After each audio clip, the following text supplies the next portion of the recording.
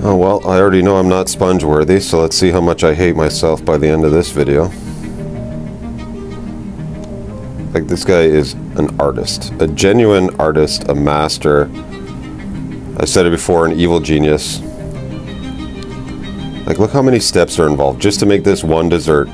Yet some dickhead's gonna complain when it costs like $12.99. Ooh, passion fruit.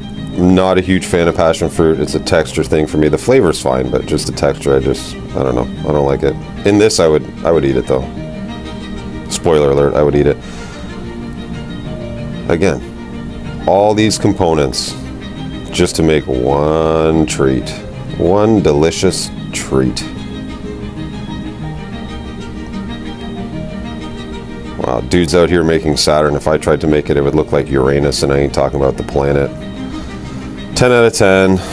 I'd eat one despite my feelings on passion fruit.